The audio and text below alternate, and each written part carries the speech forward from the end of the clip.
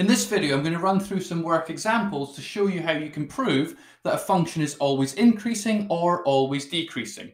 So let's look at the fundamental theory that underlies increasing and decreasing functions. So where we have an increasing function, it looks very simple. The function is going up the way. You're increasing as you increase x, y is also increasing. For a decreasing function, it's simply the opposite. As you increase x, the value of y decreases. So you can see the function is going down the way. And we can actually state a criteria mathematically that shows you whether a function is increasing or decreasing.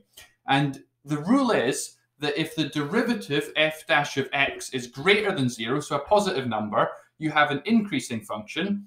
Whereas if f dash of x is less than 0, that means that you have a decreasing function. And if a question asks you to show that a function is always increasing or always decreasing, you have to attach another criteria to this, which is that these rules have to apply for all values of x. You may have a function that is increasing and then decreasing, and then say increasing again. In that case, you would have between certain values, you would have f dash of x is greater than 0, so it's increasing. And for other values, you would have f dash of x is less than 0. So that function wouldn't always be increasing or decreasing, but you can actually find out its behavior between each point by applying these rules. And so these rules work for any problem and are universal for increasing and decreasing functions. So let's look at two worked examples. So for our first worked example, we're going to look at a simple increasing function. And so the question asks, show that this f of x is an increasing function. So what we need to do is prove that for every single value of x, the function is increasing. So the first step is to simply find the derivative, and that's very straightforward. The 3 comes to the front, subtract 1, and we get the 3x squared term. Then this 3 is multiplied by the 2, that gives us the minus 6x, and then we drop the x here, leaving plus 15, and the derivative of this is obviously 0. So we get our f dash of x.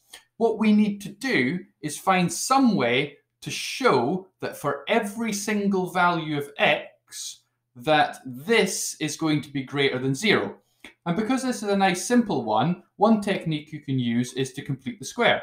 So we're going to complete the square here, and so we end up with this expression when we complete the square. You'll notice there's a factor of 3 that can come out of these, and then when you do that, you're going to end up with a 2, which you half, and then that goes in there, and then you want to make sure that plus 15 comes out.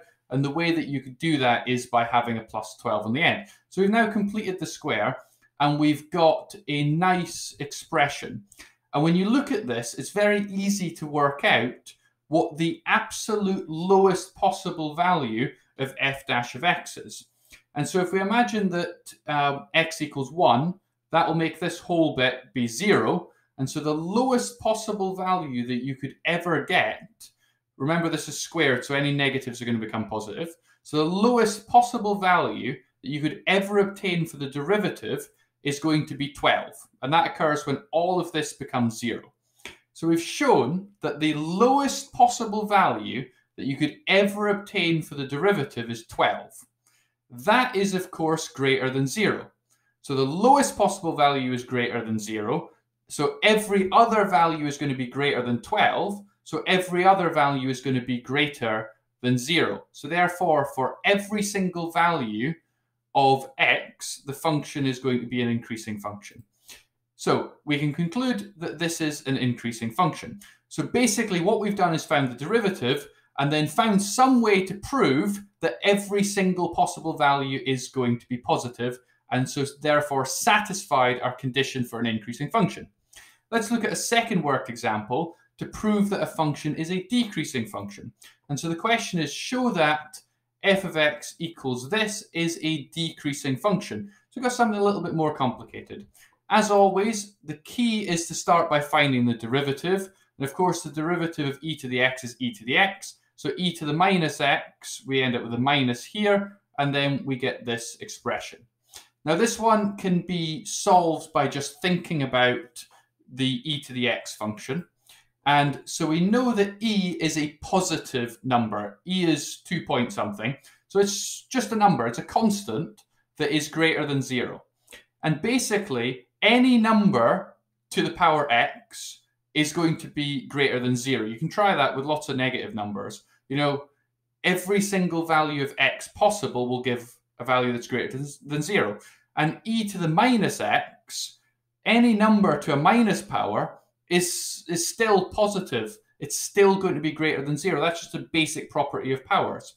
And so we can say that the minus e to the minus x is going to be less than 0, because this e to the power of minus x from this statement here, this is always going to come out positive, but then when we multiply that by a negative number, it's going to make it negative. And so this function is going to end up always being a decreasing function, because f dash of x is always going to be less than 0 for these reasons here.